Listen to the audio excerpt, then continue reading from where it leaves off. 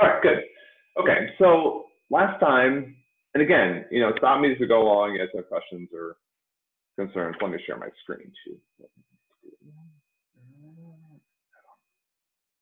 Yeah, so, if you guys have any questions, I mean, I know this is unfamiliar to many of you, so, please just,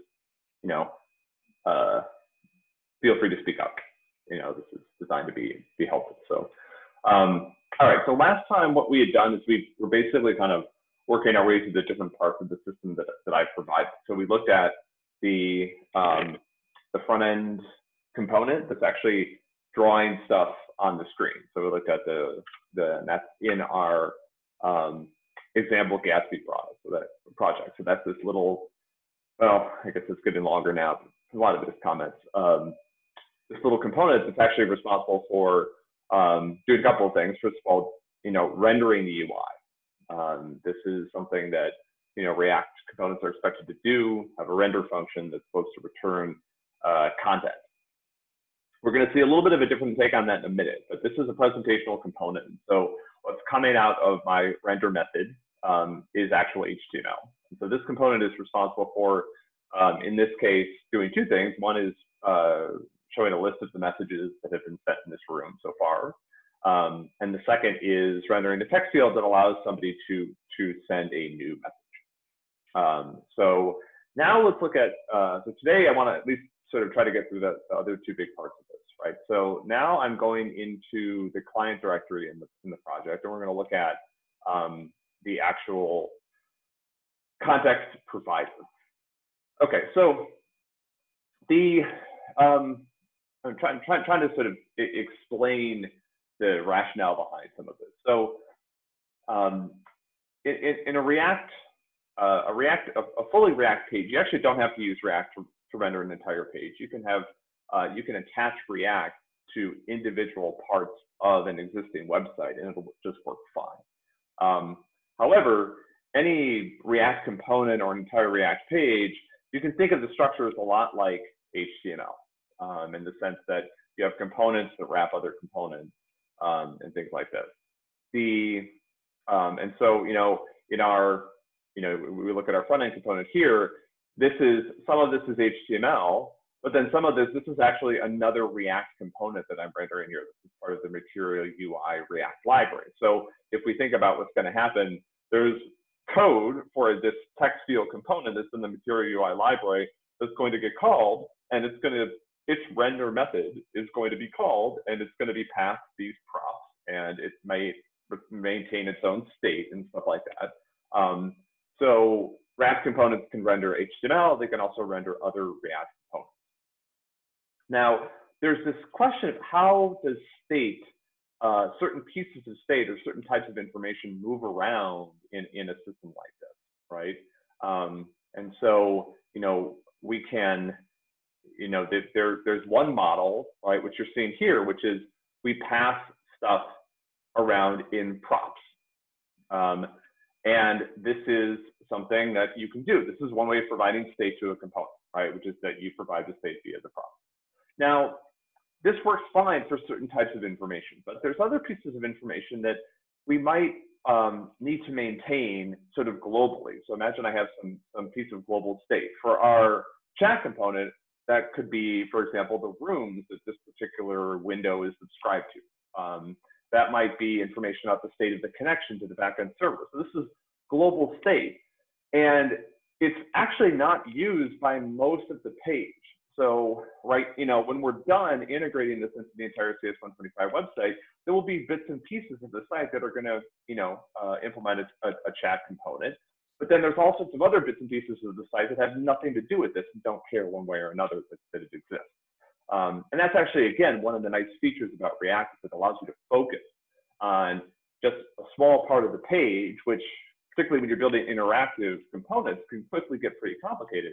But I don't have to worry about the rest of the site. So if we look at our little demo site, for example, like these are all components that we wrote, for example. So this login button is something that I designed, and I've totally forgotten how it works, except for the fact that it does. And same thing with the light dark thing, right? I mean, we spent some time and energy on this, and now I don't have to think about it. It's just on there on the page.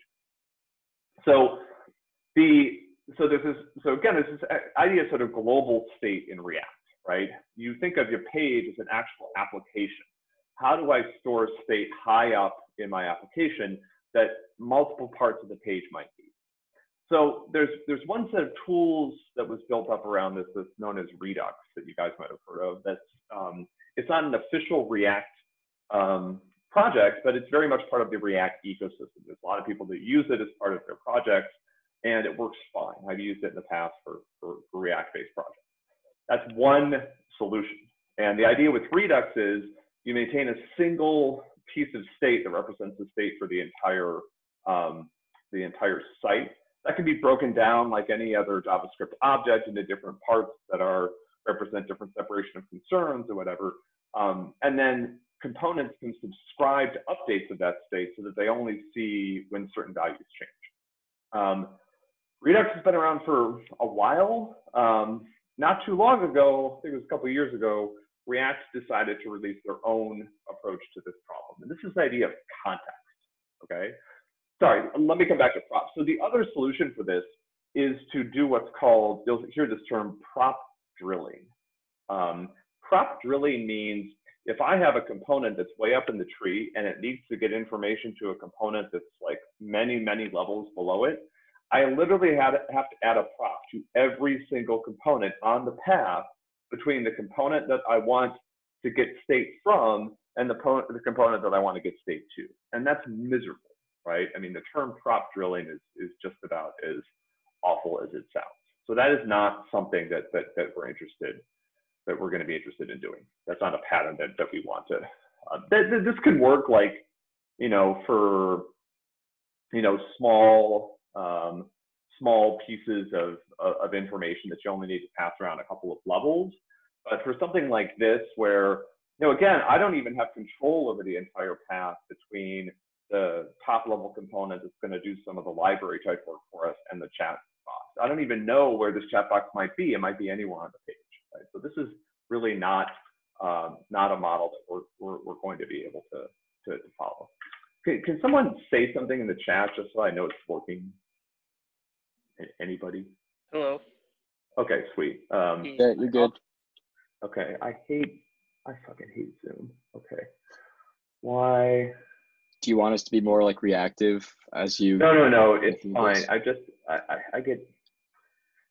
get this stupid Zoom like window in the corner and then I can't get rid of it. I know there's a way to just move it to another page, but I have to like, hold on a sec.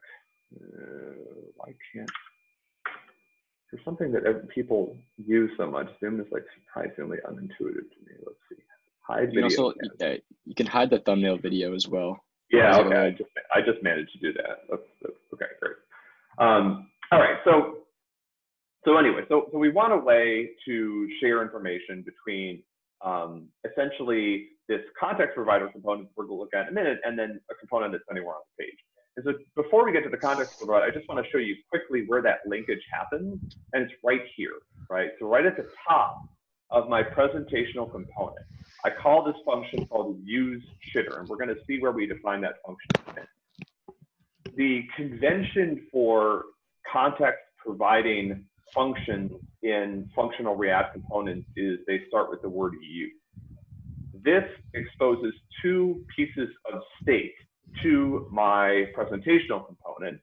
One is this connected Boolean that indicates whether or not I have a connection to the backend server. That's highlighted right now because I'm not using it anywhere. And the second is actually a function that's called join. And that's what gets called when the component actually starts up. So you'll see there's a call here to join in this useEffect call, which I can talk about in a minute. UseEffect is a hook that's run after the component is rendered. So UseEffect is a good place to do things like set up subscriptions. Is that like component did mount in a class-based component? Yes, it's similar. Okay. Yeah, except it also allows you to provide dependencies. So essentially, you can think of it this way: the callback in here, this code will run the first time the component is mounted after it renders for the first time, and then anytime any of these dependencies change. Now, Okay. a couple of these dependencies are a little bit silly, like join is not going to change and set messages is not going to change, but I have a linting option set up that kind of forces us to put those in there. Otherwise, the React hooks ESLint thing will get annoyed. However, the room might change, right? So remember we talked before that a component's props can change. So it might be that I'm rendering this component in a way so that the room is modified, right? Maybe I have like one chat component on the page and I set it up, I control it from above so that the room can change over time. Well, it makes sense now that when the room changes, I need to call join again so that I join the correct room, right? This is all code we're going to have to fix. Like this is stuff, this is just sort of placeholders. And there, you guys might think that there's other information that the parent, this context provider needs to show. But again, we'll get there. This isn't necessarily going to make a lot of sense right away. Okay, so now let's go up and let's look at the actual the client wrapper. So again, this is just another React component. But what you'll notice here, down here, when we look at the render method, which is right here, actually, this is another functional component. So you're looking at the render method, it's this whole thing. But what am I returning from this render method? I don't see any HTML in this component anywhere. And we're going to try to make sure that our library does not have any HTML in it. We might do things like use browser APIs or whatever, but we're not going to actually render any HTML. What this component does, you'll see that it takes two props right now. One prop is the server to connect to, that's just a string. The second prop is a React node. So basically this says, I can wrap myself around another React node, and that's all it does. So it sets up some information. We'll talk about what this is doing either. It establishes a connection to the back end. This component's going to need to maintain some state internally. And then what it does is it uses this context provider that's part of the React library to pass as a piece of shitter context this value. Okay, so we're passing down three pieces of information right now. This is this Boolean. We're also passing down the list of rooms that we're subscribed to, and then this join method. So we're kind of working backwards, but you can hopefully see the, let me see if I can get this to open side by side. Yeah, there we go. You can see sort of the connection here, right? So this call is pulling information that was passed on this object. I'm actually not using all of it right now. I'm not using the room array, and I don't actually know what we're going to need to put in here. This is something that we'll have to fix. The actual function that's used, all it's doing is calling use context with shitter context, but this is sort of a pattern in React, right? You just provide this little wrapper function that follows that naming convention and passes this piece of information down. So okay, sorry, is use context, that's predefined in like React, right? Yeah, this is coming out of the React library. Yeah. Okay. We're and that way. When you call use context, like whatever components are wrapped in this context provider have access to like all the values from that provider, right? Exactly, right? So you know, going back to our discussion a minute ago, this is essentially a way for you to pass state within a React application, but without having to do prop drilling. So Sure. Any component that subscribes to this context can retrieve this information. It doesn't matter where it is in the component tree, as long as it's inside this context provider. So what's the benefit there versus Redux, where you have this like sort of similar pattern of like subscribing to a global state? So it's a great question. I mean, a lot of people use Redux, and it's certainly something that's out there that, you know. Yeah, I wasn't sure if this was like opinionated versus as a design pattern or something. So one of the things I've never been able to figure out, so I've used Redux. And one of the things that I have always been concerned about with Redux is composability. So to me, it's always seemed like, and maybe I just haven't seen the right pattern for doing it. Redux is great if you're building like a single page application and you don't expect to share a lot of that state between other applications. Because again, and this is just how I've seen it used, when you start building Redux, Redux wants you to put everything in one place, right? Redux wants you to be like, there is a single store for my application.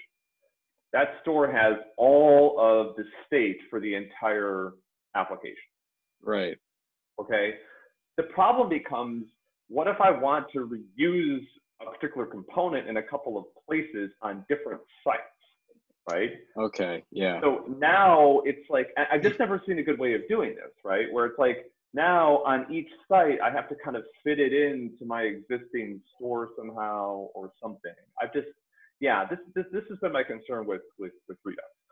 Mm-hmm. With React Context, well, I also don't like all of Redux's stupid functional programming bullshit. It's just like, it's a little too opinionated for my taste. Yeah. Okay. About reduce. I mean, I've written a lot of Redux stuff, and the amount of boilerplate required is pretty staggering. To the point where there are actually like libraries that help you write Redux with less boilerplate. At which point, you know you have a problem, right? Like, if someone is building a library to allow someone to use your library with less boilerplate, then maybe you should have built that library. Sure. So, yeah, it again, like the sort of ill-fated CS125 app that we worked on for a while, we used Redux there, and I came away sort of not super thrilled with it. Yeah. So anyway, no, I mean, it's a thing. People use it. You know, I mean, people have success with it. So far, I've actually been pretty happy with this model of building small components, like trying to build simple systems that involve like a single context provider and then some presentation components. And I've had good luck composing those across multiple sites. Gotcha. So for example, let me go just so you kind of see where we're going with this. So this is my little testing project for some of the components we're going to use on the new CS125 website, and I'll show you, and I'm going to show you this in a minute. So for example, this is code that wraps the entire site. And you can see this is one context provider that we created. This is another one. This is another one. Each one of these is providing a different piece of state to a different subset of components below it. And so the cool thing is, when we're done with our chitter component, I'll just add it here, and then we'll be able to use that front-end component anywhere we want. Cool. Okay. The other thing that React fixed that was a problem, that's actually one of the reasons why we're using functional components, is that, so let me finish talking about my context. So I said before that there were two reasons that a component would re-render. One is the state changes, the other is the props change. So it's actually a third one, which is that the context changes to context will also trigger a re-render, but only for the components that subscribe to that context.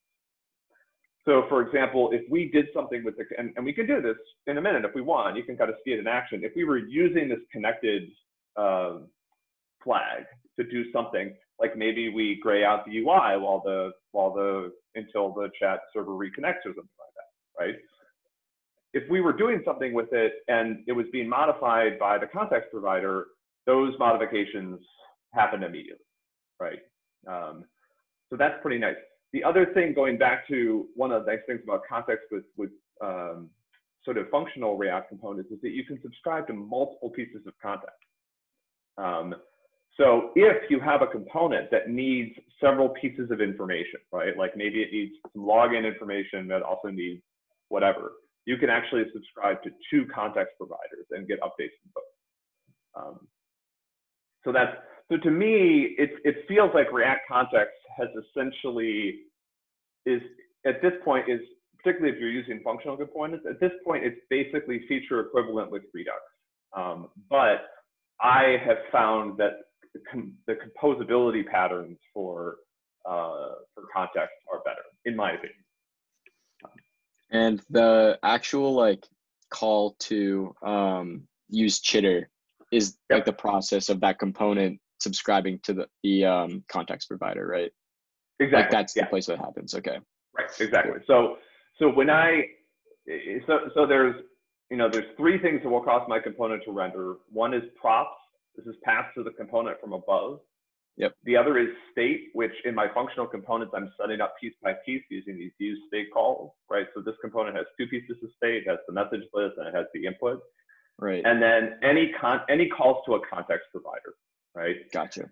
This is just this little convenience. I could just call use context and pass the type of context I want to subscribe to, right? That would also work. But again, okay. Yeah. I'm just exposing this as a convenience, right? Mm-hmm. Okay, so great question. So okay, so now let's look at our context provider component. This is just another piece of React code. It's another React component.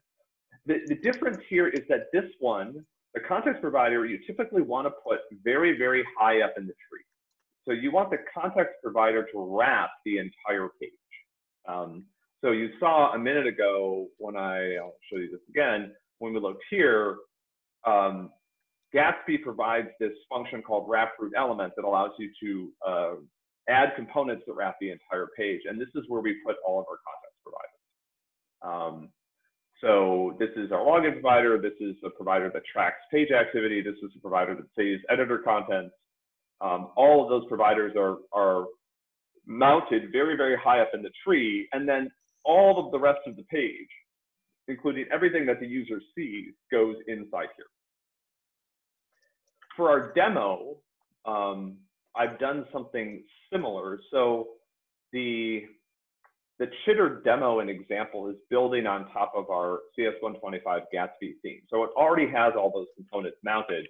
That's why the login box works, right? So this login box is dependent on that login component. And the reason it works is because the login, there's not only this presentational component, but there's also a login provider that's sitting high up on the tree that is communicating with. This is the same thing with the theme switcher. It works exactly the same way. For our demo, what I've done is I've added another wrap root element, and I've added our chitter provider again. So this is like wrapping the entire page. So all of the other page elements are going to be inside this context provider. There'll be a couple that will be above it, but there'll be like other context providers that I'm not expecting to use information from this one. Now, if you do need to pass information between these, then you do need to make sure that you compose them properly. So for example, again, going back and looking at this example, I've got three context providers here, but this login provider is actually really important because it provides identity information to a bunch of other context providers. We're going to use this information as well in our own chat server eventually. So you'll see this is essentially the one for our 125 pages that's at the very top of the tree. And then you'll see that the token that it's providing when you log in is passed to our page tracker because it uses it to identify you in our database, and also to the editor saver thingy, because again, it does the same thing. Okay. All right, cool. So that's where this component is. So now let's look at what it's actually, oh, did I open the wrong one? No, I did. I opened the right one. Okay, so let's look at what it's actually doing, all right? So again, this is another React component. We can read it from top to bottom. All of this will get executed every time the component renders, but there are some important exceptions to that. So calls to use state essentially only get run once, or the state only gets initialized once. So use ref is a little strange. Use ref is essentially a way to set up you can think of it as setting up a persistent variable that does not change across calls to render, but it's private. Anything you set up with use ref does not trigger a render if it changes, but it also doesn't. So for example, if I do something like this, I say const whatever is equal to 5, every single time the component renders, whatever will be reassigned the value 5. If I use ref, this will only happen the first time the component runs. I don't want to go too much into details here, but essentially what we're doing here is we're using this to store a unique identifier that identifies the browser tab. Okay, so browsers provide two types of storage where you can basically, you can treat it like a key value store or a map. One is called local storage. Local storage is shared across the entire browser instance, so all tabs have access to the same local storage information. Session storage, on the other hand, is done on a per tab basis. So the reason we're doing this, we'll talk about this a little bit later, is we want to be able to handle refreshes. So despite the fact that the way that the web works is dramatically different today, users continue to do these stupid things like refresh the page, okay? When they do that, we don't want everything to fall over, right? We want the backend server to remember what rooms this tab was a part of and things like that, right? So this is what we're doing to make sure this happens. The idea here is that if we have so we're using unique IDs, something called UUID-v4. This creates like a long string with a certain structure that is, you can assume to be unique across any number of calls to this function. What we do here is we store this, actually, I don't think, I think I'm actually forgotten to store it. So we should store it somewhere. The idea is that we want to store it in session storage so that it doesn't change. If we don't find it in session storage, we just recreate a new one. But again, I think I've messed up and we need to add some code to actually save it so we can do that stuff. Okay, so far, so now again, now the thing we want to start thinking about is like, what does, so, you know, imagine I have a couple different chat rooms on my page.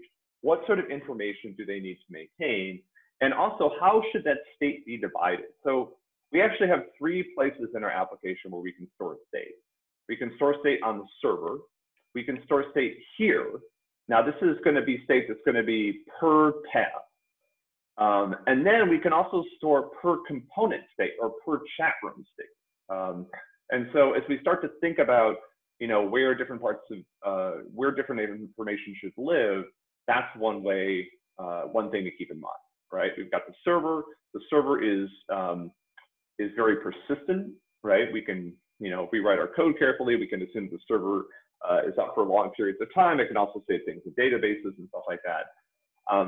This component is on a per tab basis, but it can store things like a connection that we don't want the actual individual chat components to store.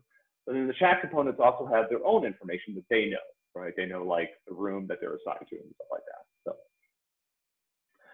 one other thing I want to point out as we talk about this. So you know, some people might wonder like, why can't I write just one component, right?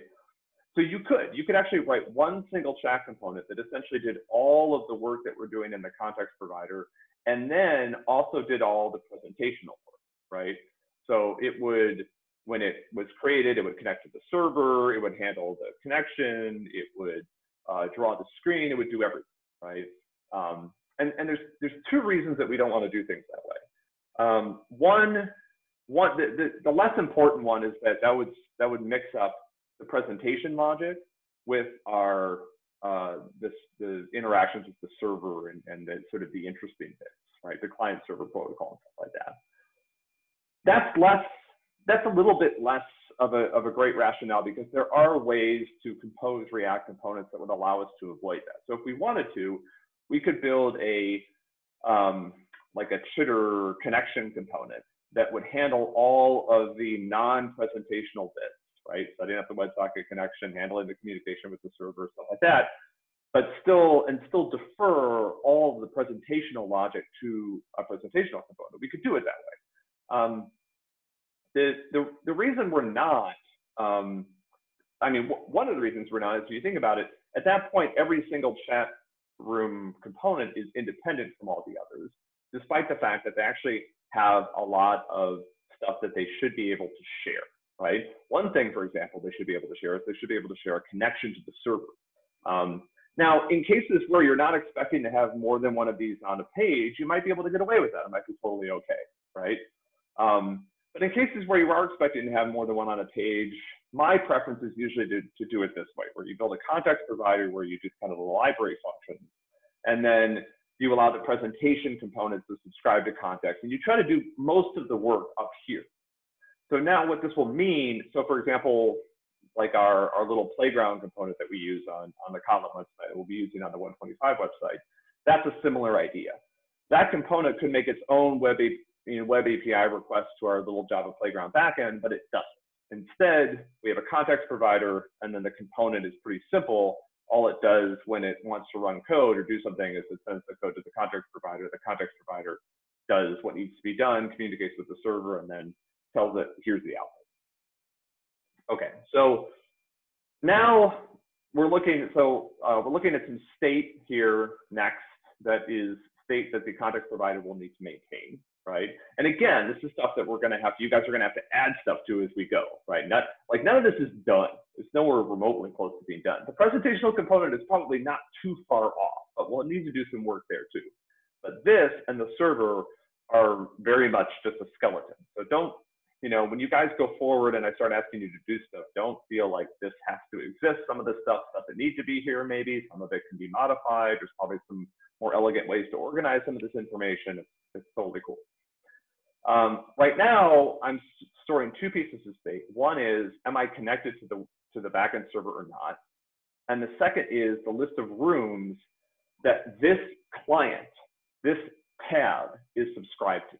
Now, again, that might be more than one if I've got two different chat components on the same page that are joined in different rooms, but it might only be. All right, so when this component first runs, so I'm using a use effect call here. I'm using a private variable created by useRef to store this connection information. And then the first time the component is rendered, after that render completes, this is where we set up the connection to our backend server. And you'll notice this is a long method. You'll notice that the dependency array for this also includes the server. So again, I'm talking about this as if I'm familiar with it because I am. Those of you that are new, use effect. The code inside this will run once after the component renders, and then anytime the server variable changes. Okay, so why do I have to rerun if the server variable changes? Well, you'll see in here, I'm using the server inside this method because that's the target of my connection. The server variable, the server prop for this component, which you can see up here, is expected to indicate the server URL that I'm going to connect to.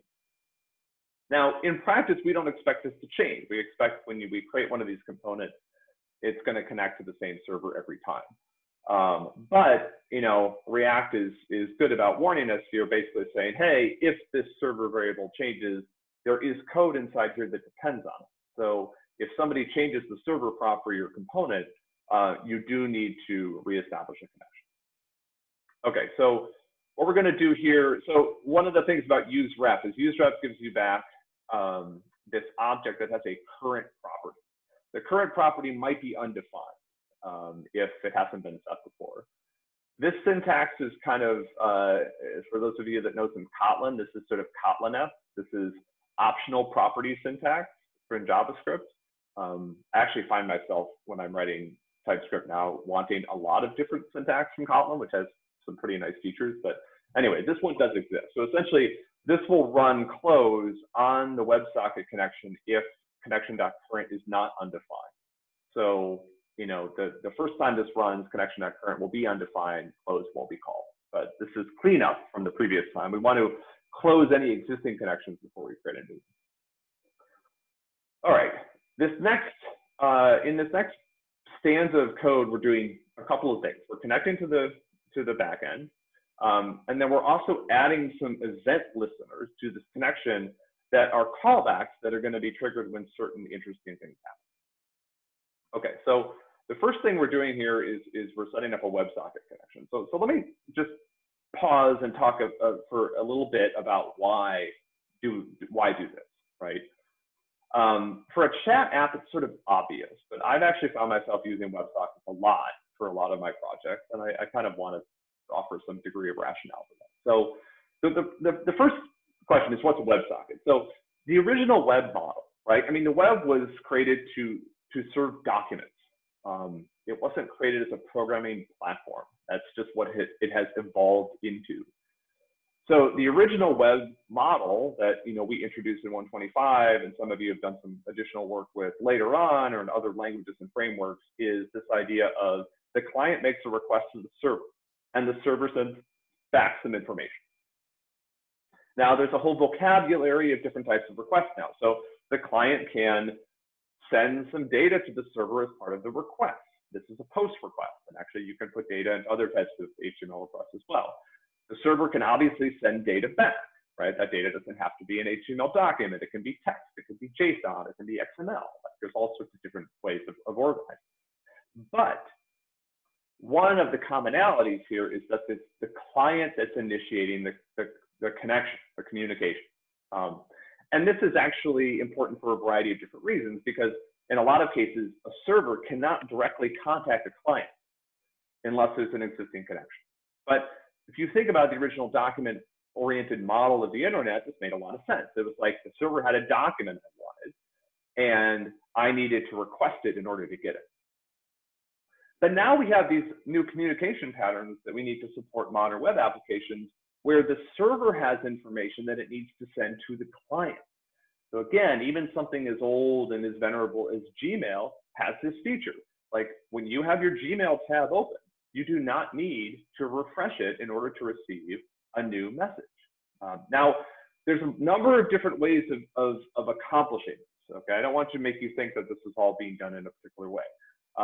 One obvious way of doing this is to have your JavaScript code on the client periodically contact the server and say, hey, do you have any new messages for me, right? This is sometimes called polling, okay? So in this case, there's no long-lived connection that's established. Instead, the client will just periodically, like every 10 seconds or 15 seconds or minute or whatever, it'll just make a web request, like a GET request. You can imagine for Gmail, it's like, hey, do I have any new messages? If the server has new mail for me, it puts it into the body and sends it back. If it doesn't, I just get an empty response, right? So that's one way of doing it. WebSockets are something that was added to the HTML standard to better support this type of server-initiated communication. So a WebSocket is you can think of it as a persistent connection. It's not just a one-time exchange of information. It establishes a connection between the client and server that is persistent. And once the connection is established, either side can send messages to the other. So the client can send messages to the server can send messages to the client. Those messages are received immediately, roughly, right? Now, like the old web protocol, the client still has to initiate the connection. So that's what we're doing here, right? We're the client, and so we need to actually set up the WebSocket connection. Now, WebSocket support is built into all major web browsers at this point natively. We're using a couple of helper libraries. This one is one that I found online. This is responsible for helping make sure that the WebSocket connection stays open. So if it notices the connection goes down, it'll try to reconnect. This additional wrapper is something that I wrote, actually, that I use in a couple of projects. And what it does is it helps keep the connection healthy by having both the client and the server periodically send these empty messages to each other, like ping messages. The reason for this is that there's times when the WebSocket connection can go down, but for reasons that are interesting but kind of peripheral to our conversation, one side doesn't realize it. So it's possible that my server has gone down and the client doesn't know that. It's also possible that the reverse can happen. So by sending these ping messages periodically, we're making sure that I can still contact the server and that it can contact me. Because what happens is I send a message and I wait for a response. If I don't get a response, I assume the connection has died and I will initiate the process of restarting. Okay, so you might think, for a chat application, something like WebSockets makes a lot of sense, right? It turns out, at least in my opinion, that WebSockets actually have a lot of advantages for a variety of different types of applications over a traditional HTML communication protocol. One thing about WebSockets that we are going to utilize that's actually a really nice thing that you get for free, is the server knows how many and what clients are connected to it, okay? So a normal web server that doesn't have isn't establishing WebSocket clients really has no idea how many people are out there using, right? You can be on a website and browsing around and reading something, whatever, and the server has no idea you're there because you haven't made a request in a few minutes, right? With the WebSocket connection, as soon as you land on the page, I open up this connection, and then when you leave, the connection gets destroyed. And so I naturally have this presence feature that just comes along for free with the WebSocket connection, right? Which is kind of nice. Okay, I've rambled on for long enough. Let's look at some more code. So here I'm setting up the WebSocket. Now, when you establish a WebSocket connection, you are allowed to send query parameters. This turns out to be kind of important because unlike typical HTTP connections, you cannot send parameters. You cannot send headers with a WebSocket connection. So frequently, and again, some of you guys that might have done some of the old 125 MPs, a very common authentication pattern with HTTP requests is to put fields in what's called the header. The header has like key value pairs that do things like identify what kind of browser you're using and stuff like that. So if you want to authenticate, you can put a value in there, and then the server can grab it and try to figure out how to use it. With the WebSocket connection, I can't send headers, but I can still send a query string, right? And so what we're doing here is we're actually, we're sending, along with our request, 3 pieces of information. And we will add stuff here in the future. We're sending our client ID, so that's this, this unique ID that identifies this tab. And then we're also sending some version information. Now this is just me being a little fussy, but I find it nice to be able to have this, you know, as you're developing, right? So you know kind of like what versions is everybody using and stuff like that. Okay, so here is where I'm actually making the connection. This little bit of JavaScript basically just combines the server URL with the query string parameters into one connection. Once the connection, so I'm actually passing some additional fields to this reconnecting WebSocket call to tell it to not start the connection right away. Normally it would. I set up some event listeners here, which we'll talk about in a minute, to receive information about open and close events. That means the WebSocket got turned on or the WebSocket got turned off, right? Or disconnected, sorry, connected, disconnected. And then I have an event listener for messages. And this is where we're going to do most of our work because this is what gets called when messages arrive from the server. All right, down here, this is the call that actually establishes the connection. One last little piece of useEffect goodness. So useEffect frequently sets up stuff, like it'll set up a connection in this case. You might wonder, how does this stuff get cleaned up when the component is unmounted? So unmounting a component basically means it's been removed from the UI, it's no longer needed. useEffect can return a function. This is JavaScript, right? Functions can return functions. This function will be called when the component is unmounted. So this is a place that you can do any sort of cleanup that you want. You don't have to return a function from useEffect. We saw that on our presentational component, it didn't, but in this case you can. In this case, basically what we do is we just shut down the WebSocket connection on it. I don't think I really need to do this because that value is going away anyway. So, okay, questions?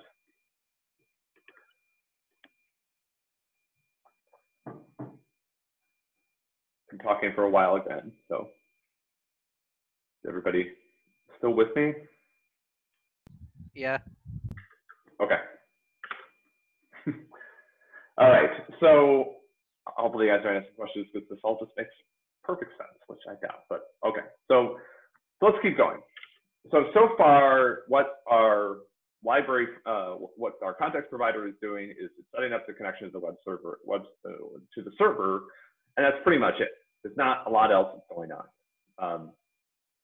I will point out that it does set up this join function as a callback, which is passed through the context. And so far, all this does is log the room. Now, you know, you might be wondering, can I see that?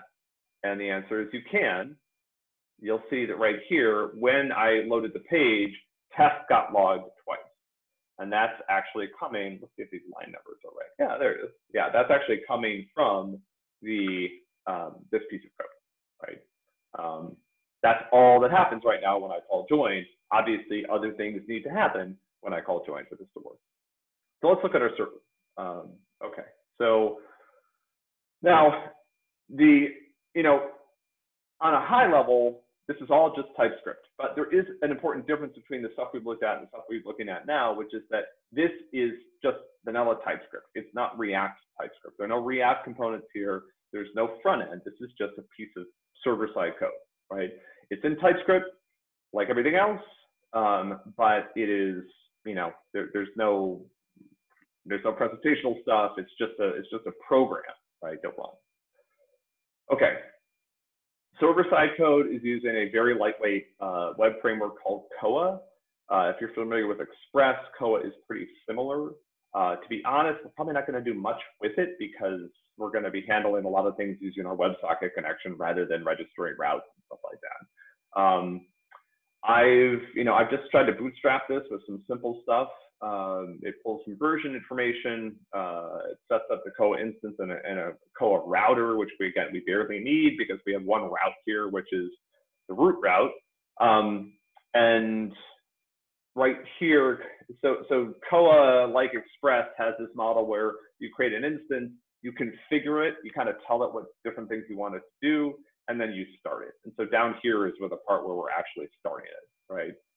This whole long, I wish that it would format this on multiple lines. Once it gets long enough, it will. But for now, this tells Koa to use a body parser, which allows us to use JSON, use the WebSocket library, register these routes that we've added to our router, which there is only one. This tells it what methods the router's allowed to use, and then it starts listening on the port that we've configured, which by default is 8888. Okay, so, and this is why, if you go to localhost 8888, you'll see that it's alive. There is a server there, but it's not prepared to handle your request. And I'll tell you why in a second. Okay. So this is the other piece of this, right? Which is that, I need, in order for these two clients to communicate, what we're building here is a server client chat system. So the way that a message is going to get from client A to client B is that client A is going to send it to the server. The server is going to use information it has about the clients and their connections and things like that to figure out, oh, okay, well, I also need to send this to client B. And then the server is going to transmit that data out on another WebSocket connection. And so, again, this is another place where we're going to maintain state. I don't know how, this was me sort of getting started on this project.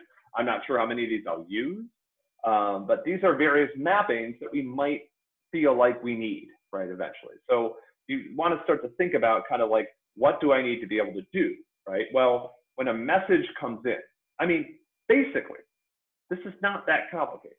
When a message comes in, the server has to do a couple of things. The first is it has to figure out where should it send this message. This is a chat message. It's sent by some client to a room.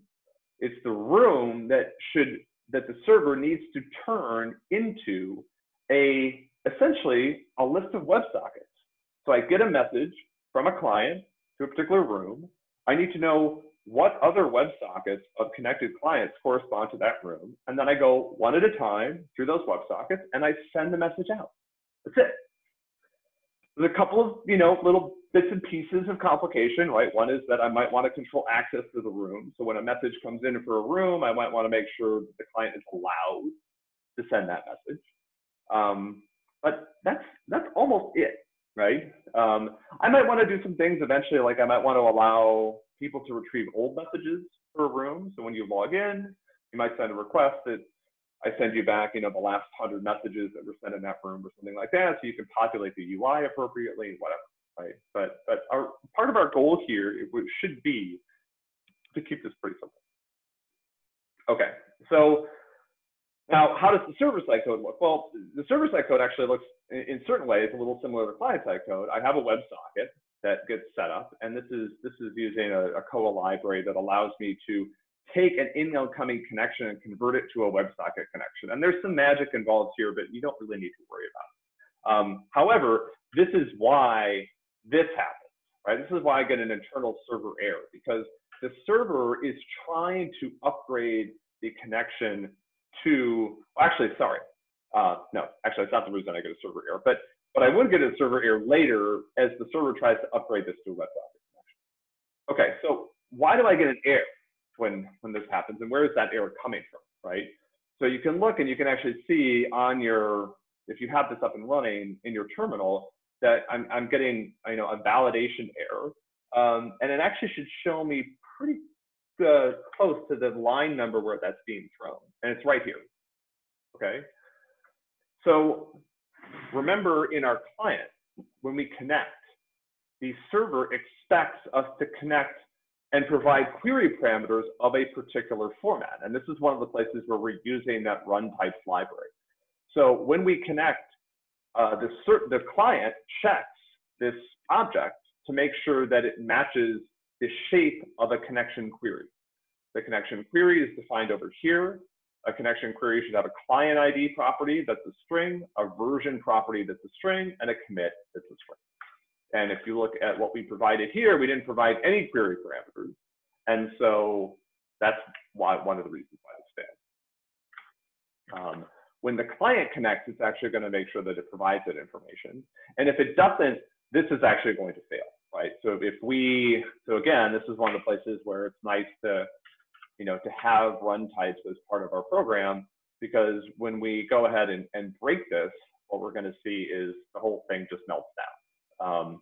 Because again, same thing. So when the client tried to connect, it didn't provide data in the right shape. Okay?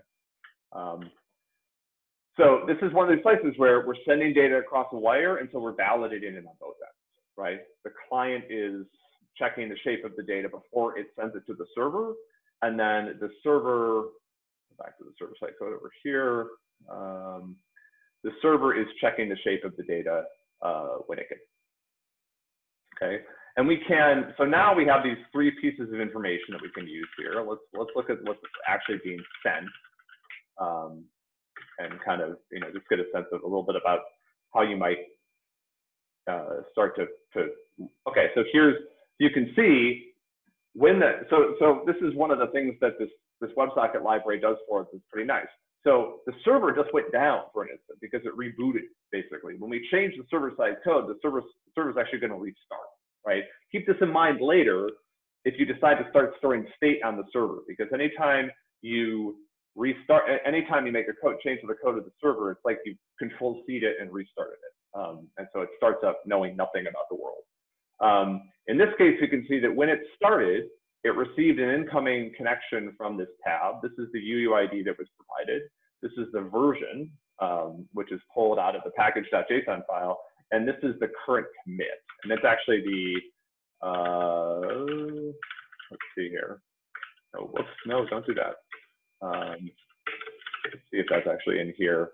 Yeah, 2AC066, that's here, right? So this identifies the last commit that we made. Okay, good. So I'll get rid of this guy. All right, so I think at this point, well, let me kind of walk through a little bit more of this, right? So as we did on the client, we're adding some event listeners here. Now, one of the things that you should note is that there's no event for open, because this is the open event handler. Like, that's what's happening, right? So we don't need to register an event handler for open. We're opening the WebSocket connection. That's why this code is running.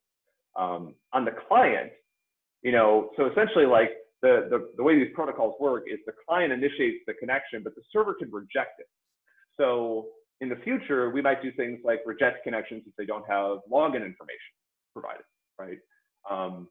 But for now, we're going to accept the connection as long as the query string checks out. And then we're going to add some event listeners. And this is where things start to happen, right? Okay. It's coming up to the hour mark, let me, again, you guys are always welcome to ask questions, but let me kind of talk through a little bit about how I'm thinking about how the next step that needs to happen. Okay, and something that I can kind of leave for you guys as an exercise over the weekend. Now, again, keep in mind, this is your project. So what I would encourage you to do is actually fork this and kind of go off in your own direction with it, right? I am not, you know, I will take the best parts of each one of your projects if you guys end up with cool ways of doing things. But, you know, I'm not, I want you guys to feel free to kind of do things in your own way, as long as you know, stay within the certain you know, suggestions that I've set up, right? But one of the fun things about a project like this is getting to design these wire protocols and the client server protocol. So my thinking here, right, was that when the client connects and wants to join a room, it sends this join message to the client, sorry, to the server, okay? So where does that need to happen? So let's go look at our client-side code, and that's going to happen right here. This is the point at which we have an opportunity to send this message. Essentially, one of our chat room presentational components has said, hey, I want to join this room. And now I should do something, right? I need to send a message to the server, basically. This is the message that I've set up for you guys to use. Again, if you need to add other things here, that's fine. One thing to keep in mind, all the code that runs in here, and you can also pass this information to helper functions if you decide to do that, has access to these variables. For people that are new to JavaScript, this can seem like very concerning, shall we say, right? The way that you guys have been taught to think about functions is the function runs and then it ends, and then it's like those variables are not there anymore. But JavaScript, well, I mean, JavaScript works that way on some level, right? But here's what happens. When you, this thing that you're passing to this filter ping pong message is a callback. That callback is a function. Like, this is a anonymous function in JavaScript. It's a function literal, okay? It has a parameter list, right? It receives a single, it receives an object. It expects to have a data parameter. And starting here, this is a block of code. This is a function, okay? Because the function is declared inside of the context of this function that we pass to router.get, it closes around the variables that were created inside router.get. So this callback, anytime it's called, right? Because this is going to get called later, like way later, like 5 minutes from now, people start chatting in the room and this function starts to get called. It will always have access to the values of client ID, version, and commit that it got as part of the query string, okay?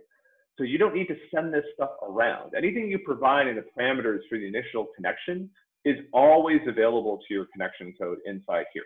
Now, again, if you decide to write a helper function, that helper function needs to be past the data, because that helper function is declared outside of this context, right? So if I want to write a you know, function join room, I can't assume that it has access to this commit. There's no variable in this scope. Now I can pass that variable to it as a parameter, and then we're fine, right? But the code that runs in these method handlers and down here does have access to that information. And it will also have access to the ID of, and basically anything that you set up in here, right? It will have access. So you might be thinking, well, along with my join message, don't I also need to provide the client ID and, you know, stuff like that? And the answer is no, right? All the identity that's associated with the connection should already be available to all further messages that get sent over this website. Okay, so again, my thinking about how to do this, yours may differ, would be that the client is going to send the server a join message. The server will then handle that join message and send back a rooms message, all right? So that rooms message, we're using these types so that we can identify these messages uniquely. And then the rooms messages has this array of strings, and that should identify all the rooms that that client is connected to. Okay, so this, and again, I mean, there might be other ways to do this, right? You could send back a join message. You could send back a confirmation message that just says you managed to join this room. I like to send more data rather than less frequently. So in this way, I can remind the client what rooms it's part of. I could send this message when the client connects if I remember that it's in certain rooms. So again, think about refresh, right? Now, again, we don't necessarily have to do that. It might not be the right way to do things, but this also allows us to reject room requests, right? So for example, if the client sends a join message to a room it's not allowed to join, I just send back a rooms message that doesn't include that room, right? And that constitutes failure. But again, you guys, this is one of the fun parts of building these types of things. You guys get to make these choices. Once a client is part of a room, so you might also be wondering, like, why do I need to know what rooms the client is in? On the server, this is something I'm expecting to use to modify this mapping. Okay, so this mapping essentially tells me which clients are in each room, right? And I'm using client IDs here. So when I get a message for that room later, what I would do is I would say, okay, now again, let's just assume the client is allowed to send to the room. We'll deal with that later. I look up the room ID in this mapping, and that gives me a list of client IDs. That's all the participants in this room. Then I go through this mapping, which maps client IDs to WebSocket, and that gives me a WebSocket handle for each one of the clients. That's something that I can then call send on, right? So that's what I can actually use to send the message, right, out to the client. So that was my plan for what to do next, right? Is to implement join, and that, because again, once you have join working, send becomes easy, right? It's just not as hard as, I mean, a lot of the state, send really doesn't modify much state, right? All send does is use state that you've already set up, right? And so join is where the action really happens. All right, so but before I let you guys go, I'll take questions here for a minute. I can hang around for a couple of minutes if you guys have other questions. I'm also happy to kind of get started with this if you guys want to watch, and but I want to fix that problem we have. Okay, this is the problem. We need to make sure that we save our client ID. So right now, and again, here let's verify that this is a problem. So if I log the client ID when my Twitter provider starts up, what I want that to be stable across reloads. And what you'll see right now is that it's not going to be. See, it's changing every time. It's unique, but it's different. And that's not what I want. I want it to be the same. So how am I going to fix that? Essentially, I need to make sure that before, and this is something that you could do inside UseEffect. You don't want to do this every time, so I only need to save it once. I need to make sure I put it in the session storage in the place that I expected it to be. So what I'm going to do is I'm going to do session storage dot, this is set item. I need to use the same, I'm doing this poorly. I need to use the same key that I use here, and then I'm going to use client ID dot current. That should work. Okay, so let's see if this is actually going to happen. Okay, so now, oh, I still need to log it though.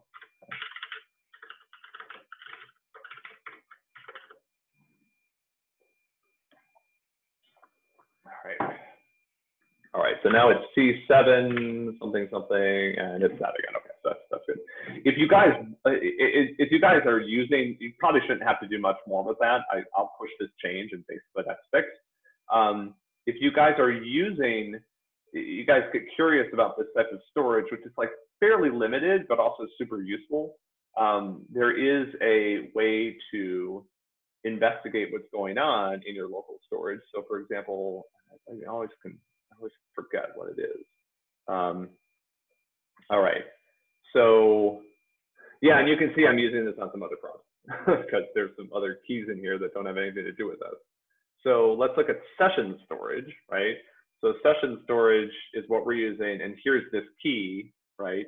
I've also got this saved position. I don't know what that is. Oh, I do know what. Sorry, something for the element tracker. I should really start naming these better, otherwise I'm gonna have to start having collisions. So all this is telling me in my browser is what values the particular page is set up, right? I can also look at stuff that was sent by other sites. So this is part of the Google login library that we're using. It apparently uses session storage as well. So, all right, so that's fixed. So again, why don't I, just for fun, if you guys would prefer, the challenge of figuring this out yourself, by all means, don't let me stop you. But I will. Let's see here. See if I can find my meeting again. Where did you go? Okay, back to meeting.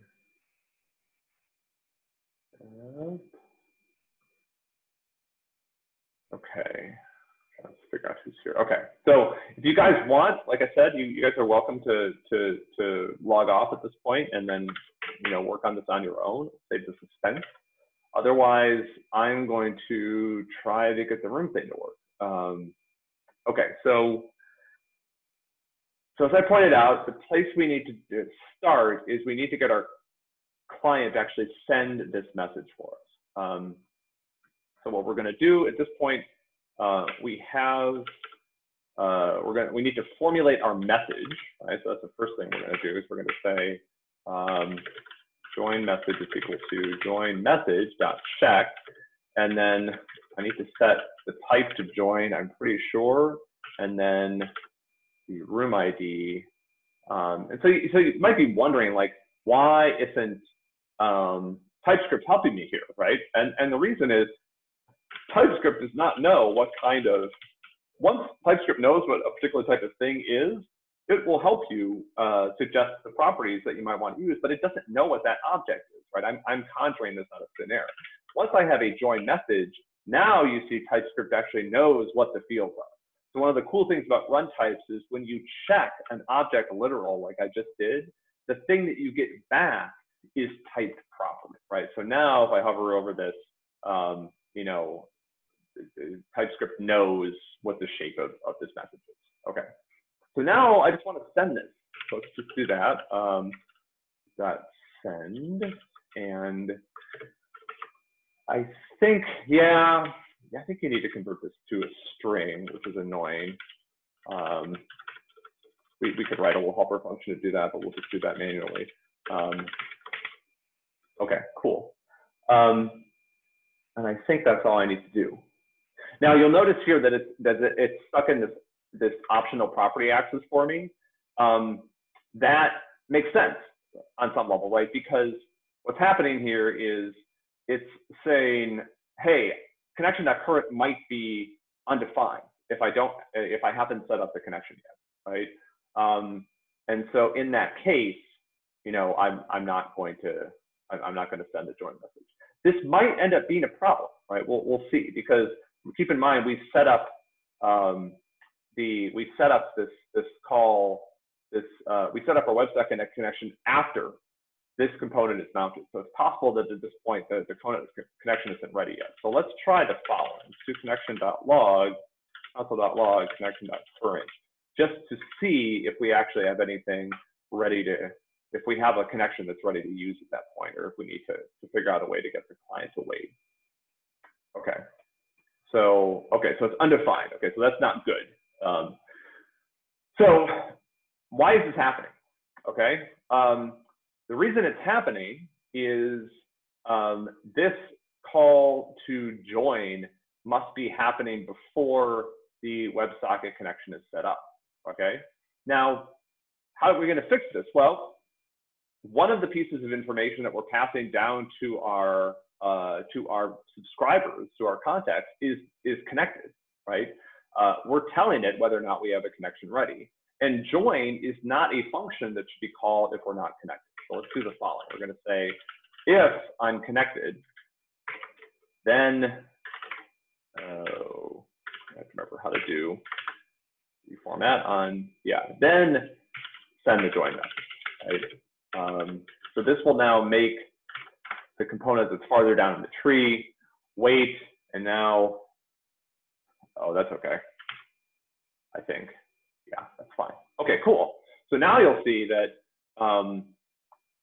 I don't send this, by the time I actually get into my callback here, I'm actually, I have a WebSocket connection, so I'm good.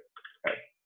So now we're sending data to the server. So we should actually be able to see this on our server. So let's go back to our server side code. And this join message, so what's happening in this message block, okay? So the first thing we're doing is we're actually using json.parse to take this data, which is a string, and we're converting it into a message. And now if we want, we could log this. It can be useful during development. The logs are going to come out over here, right? And you can see that I'm receiving a join message, which is pretty cool. One of the other features you get with run types is you get this idea of being able to use guards. So a type guard, essentially what this does is it says, if the message matches the shape of a join message, then I'm going to enter this, this block of code. So let's make sure that's actually working. We'll move our logging messages into. Is the shape determined by the types of the message or the parameter names themselves? You know, it's a great question. I think it uses both, but okay. I'm not sure. The way that I've seen this done is that you provide a type literal. Okay. I have to go look. This would be an interesting thing to look up, right? The idea is that by providing a type literal, making sure that all these values are unique, I can guarantee that run types can distinguish between them, right? Oh yeah, I wasn't sure how TypeScript handled that. Well, if that was like. So keep in mind, this is not TypeScript. This is run types, right? Right. TypeScript cannot do this because TypeScript type information is gone once the program runs. Right? Mm-hmm. At this point, I have data as an unknown. Now I could sort of I could write something like this in TypeScript myself, right? But by using information that I know about the data. But this, you know, TypeScript's great at tracking how data flows through your system. But when it has this piece of, this is basically an unknown piece of data. You can see that the type that it provides is any, right? The idea is that I have no idea what this is. And even after I parse it as JSON, I still have no idea what it is. Any is, for those of you who did a new TypeScript, any is TypeScript's like whatever. It's TypeScript's object. There's no idea what's in there, right? So, you know, in order to actually, now when I'm down here, you see that it actually has a shape, right? So now, and that's the other thing that you get out of these type guards, right? When you use a run types type guard, inside this if statement, a message will have, I know it knows what the shape of message is, right? You know, if I try to run that same, so this is actually, again, for those of you that have used Kotlin, this is sort of Kotlin-esque, right? In Kotlin, I can do like a if message is join message, and then inside the if statement, it's automatically been captured. Okay, so now what do I actually need to do here? So I have this nice little to-do message that I left for myself, or for you, actually. So I need to update these mappings. Okay, so I need to get this client into the mapping for this room, right? So really what I need to manipulate is this room to client IDs mapping. I need to add this client ID to that array. Now, it's possible that array doesn't exist, right? So the first thing I need to do is I need to say if room in room to, and I'm sorry, I've been writing Kotlin all day, so it's possible that I'm just like totally gonna fork some of this because the syntax between the two is really similar, and I'm not I'm not sure that I'm gonna do this perfectly, but I'm sure it'll help me. This is room ID, right? Okay. So for those of you new to JavaScript or TypeScript, this is syntax. So this is equivalent to use message.room ID. Those do the same thing. It's mad now because there's two of them, but these two pieces of syntax are the same. This is nicer, and it's particularly nicer when you have multiple things that you want to peel off the object, right? So a lot of times, you know, you get like a whole object's worth of information in JavaScript, and what I really want to do is destructure it. So I grab a couple of the properties that I'm going to use and ignore the rest of it. For now, I could just say constant room ID is a message.room ID, but there might eventually be more fields on this message, and so this is how I'm going to do it. I don't need the type information at this point, right? Because that's already been used, right? Type is what got me into the guard in the first place. So at that point, I don't care. All right, so this happens if this is the first time anybody has joined this room, right? Or the first time that I've seen anybody join this room. And so in this case, I actually need to create a new room array. So I'm going to do is I'm going to say room to client IDs, room is equal to, room ID is equal to just this, right? That's an empty array. Now that I know that there's an array there, I can do ID.push. And the question is, what am I putting in here, right? And what I'm supposed to be putting in here is a client ID. And I've got that, again, in my closure, right? So I know this, right? You know, it's, you know, if you just squint at this code, you'd be forgiven for thinking that this code is actually inside an if statement that's inside this function, right? And again, that's one of the things that's weird about JavaScript for people that are coming from other languages. It's not. This is a function, okay? The contract that gets established here is that the WebSocket is going to call this function anytime a message arrives, right? So again, the first time I enter, the first time that this method, where'd it go? When the client connects, this function is not called immediately. Probably not, right? Because I haven't received any messages yet. But this function gets called later. So again, this function gets called that I'm registering to run anytime there's a request to the root route. All of this code gets run, but all that happens the first time is I've registered this event listen. Then later, the WebSocket, when a message arrives, runs this code, but the code still has access to the closure that was established by this first function. So it still has access to all these variables, right? You know, again, like I've been using JavaScript for a long time, but when I started using it, man, was it confusing. You know, it's just like, because you're used to thinking about code running like one line at a time, and then maybe I jump backwards. And this idea that like this block of code can run later after this function exits, but still run as if it's inside the function is like weird. And also it turns out to be beautiful and awesome because it allows you to do a lot of cool stuff. Okay. Okay, so now okay, maybe we're done. I don't think we're quite done. Oh, right, I need to do this too. So I'm also tracking the rooms that the client ID is in, right? And this is really, to be honest, on some level, just so I can send these room messages, right? Well, let's also update that piece of state. So, and actually, the other thing is, when the client connects, at this point, we don't know anything about the rooms that it's in. Now, we'll talk about this next week in terms of where this state should live, right? Because some of you might be thinking, oh, shouldn't the server be storing the state? I'm not sure that it should, actually. Because here's the thing, the client typically knows what rooms it wants to be in because that's a function of the state of the page, right? So when a client connects initially, it'll probably know the rooms that it's supposed to be in. If that assumption changes in the future, then we might need to update things on the server. But for now, the idea is that we know when the client connects, it's initially in no room. And we expect it to tell us about all the rooms that it wants to join, okay? So all to say that when the client connects, we can set client ID rooms, client ID to be an empty array. I'll put in a comment here. Actually, well, client to remember what rooms it wants to join. Okay, cool. We'll just clear that out. Again, we could store this more statefully. We could store it across multiple calls, and eventually there is data in the system that we're going to have to put into a database, but we'll get there. You know, I tore the database configuration out for now. That's something that we'll have a chance to enjoy in the future. All right. So we've got, so this I know will exist. And now I'm going to do client ID to rooms dot push, oh, sorry, client ID dot push room ID.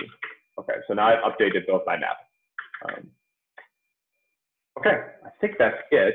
Oh, and now, as the to-do indicates, I want to reply with a room message.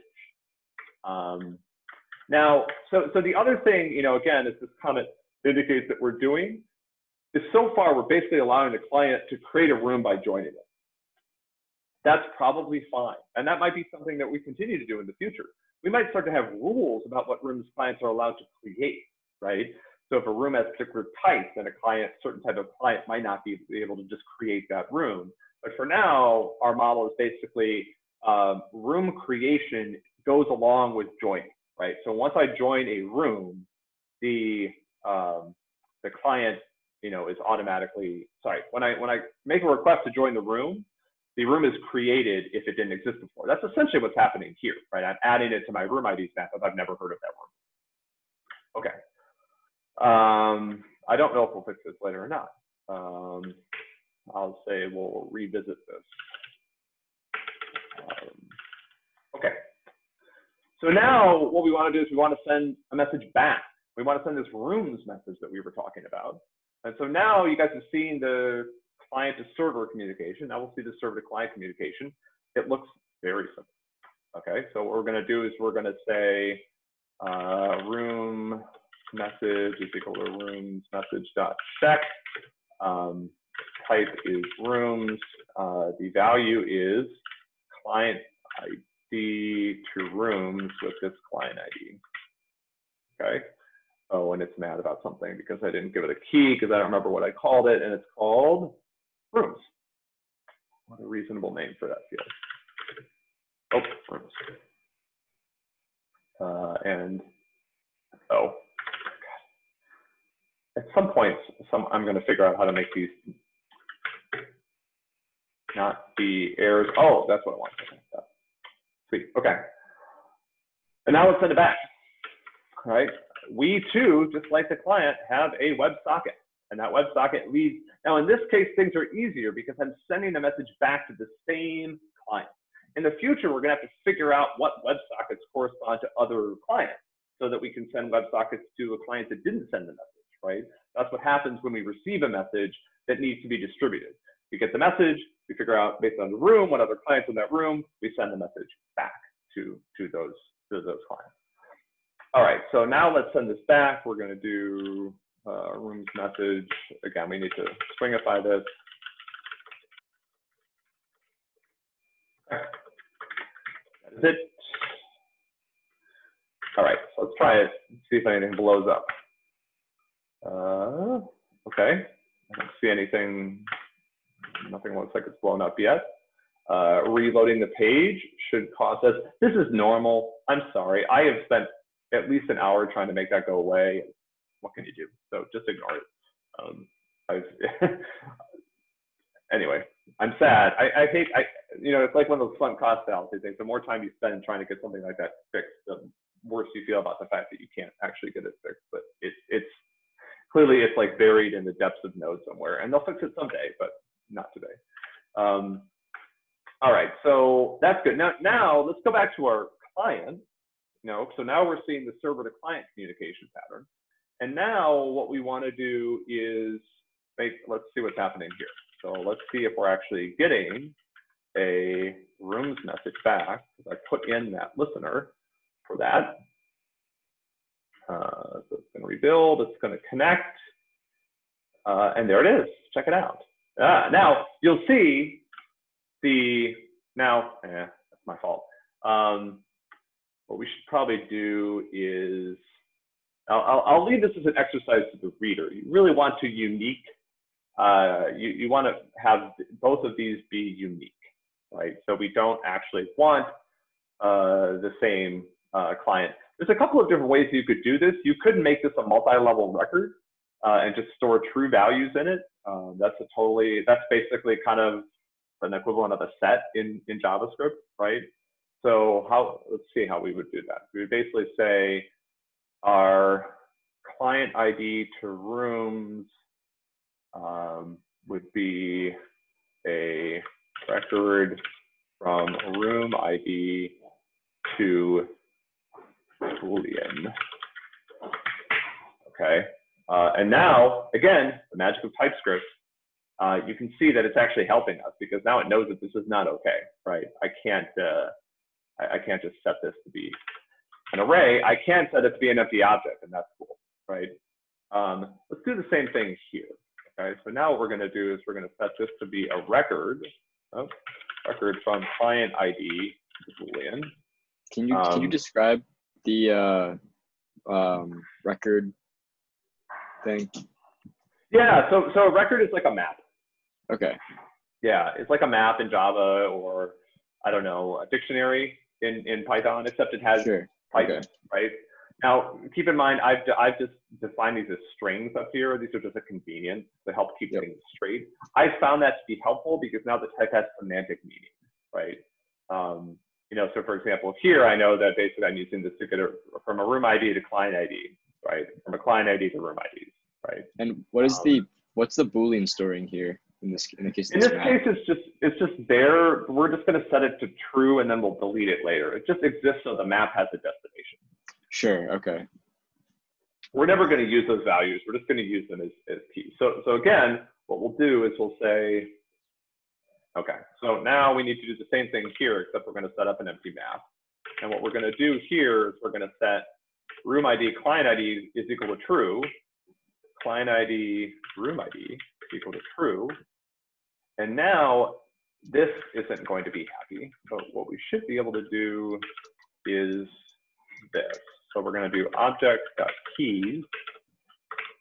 Sadly, this is it's not as nice as some other languages, but this will give us all the keys for that object, right? All the keys should be all the room IDs, right? Now, right now, I'm not filtering based on whether they're true or not. The reason is that if somebody left a room, which we don't have a way of, well, actually we do. We can do that. If somebody left a room, I would just delete either the whole map or I would delete all of those entries, right? And we can actually do that. Maybe we'll do the cleanup function in a minute. But let's actually make sure that the thing's working the way that we wanted, which is now, yeah, there we go, right? So now I just have one thing.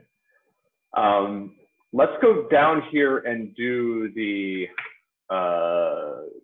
cleanup here. Okay, so now what we're going to do is we're going to say client. So the easy one is well, actually, here's the problem. So we actually need that first. So the first thing we need to do is figure out what rooms was this client in. So we're going to say rooms is equal to object.keys, client ID to rooms, client ID, right? This will give us a list of rooms. Then we're going to say for, oh man, do I have Lodash here? Not yet. Okay, we'll put that in next time. I'm going to actually, I can write for each though, because, so for those of you that, again, and this is where I'm really going to get into trouble with Kotlin. For those of you that haven't seen this sort of style, this is very JavaScripty. This is a JavaScript loop. Why am I doing this? Remind myself, I'm doing it because I need to kill off all of these guys. I'm going to do room ID to client ID, room ID, and I'm going to delete that.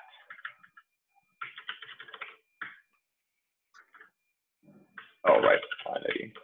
Oh, I'm room. Okay. And why is it angry with me? What is this?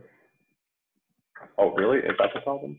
Oh, yeah. At some point, I'm going to figure out how to get these linting errors to not show up as errors. Okay.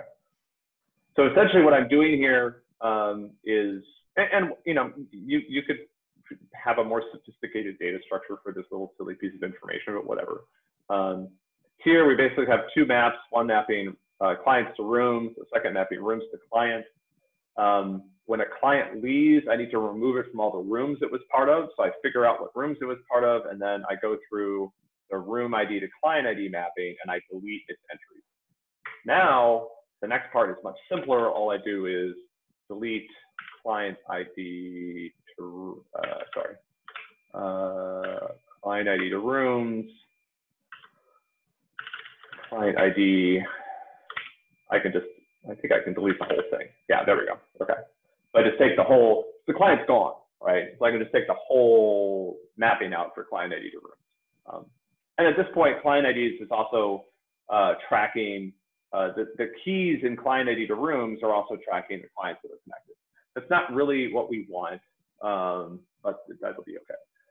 All right, I'm gonna do one last piece of this for you guys, and then I'm gonna let you go and leave the next little bit, which is kind of the fun part for you to do over the weekend. So the last thing we need is we need to maintain this mapping. So we're almost to the point where we can actually do a send, but we need to update this mapping because I actually need to be able to figure out for a particular client ID what its WebSocket is. And this actually turns out to be really easy. Let's put this, let me just do a little bit of cleanup here. Put this down here. Because at this point, I have a WebSocket, okay? So what I'm gonna do is I'm gonna say client ID to WebSocket, client ID is equal to WebSocket. There you go. And then I also need to delete that down here.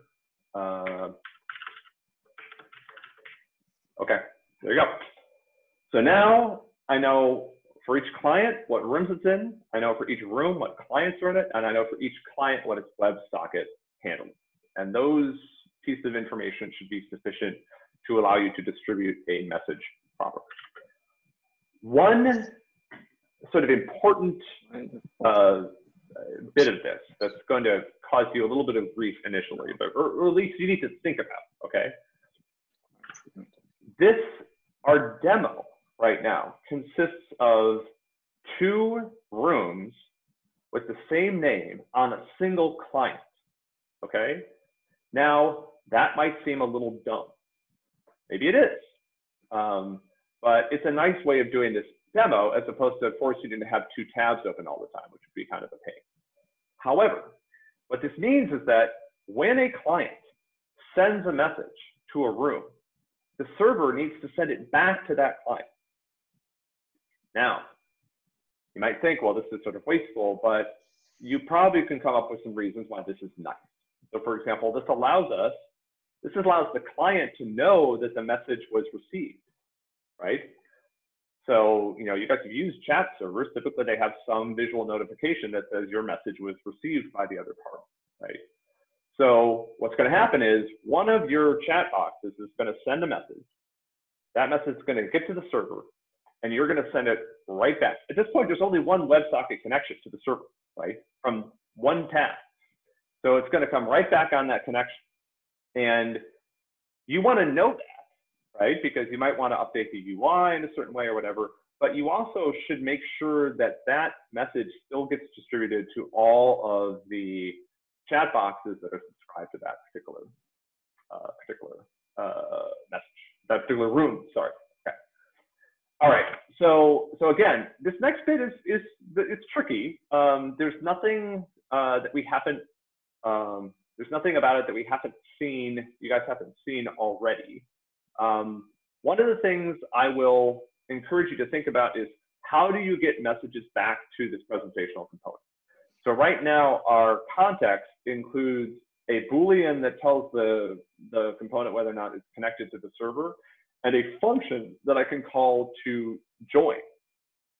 Now keep in mind, this is JavaScript, so I can pass functions around. So for example, my join, actually, sorry. So right now, my join function already takes a callback, okay? So let's see here. Go back to my, so if you look here at this, this is a pretty gnarly type definition, at least for people who are getting beginners. This says join is a function. It takes a room of type room ID as its first parameter. And its second parameter, see, I already did some of this for you, which I know why, because it's a little tricky. Its second parameter is a function that gets called anytime a message is received. That function is passed a message that's a chitter message. okay? And it doesn't return anything. And this whole thing doesn't return anything, okay? So as a second parameter, you're already being passed a callback called onReceive, and you might want to use that function in the way that it was intended, right? So this is, the component is basically giving you a way for you to send data back to it. So when you get a message for any components that are subscribed to that room, you should call their onReceive method. And I will leave that to you guys to figure out how to do. Okay, any last final thoughts?